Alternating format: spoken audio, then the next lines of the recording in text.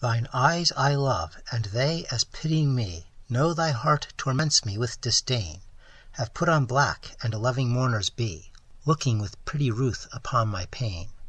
And truly not the morning sun of heaven better becomes the grey cheeks of the east, nor that full star that ushers in the even doth half that glory to the sober west.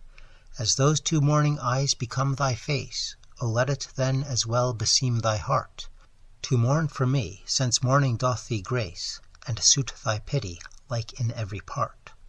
Then will I swear beauty herself is black, and all they foul that thy complexion lack.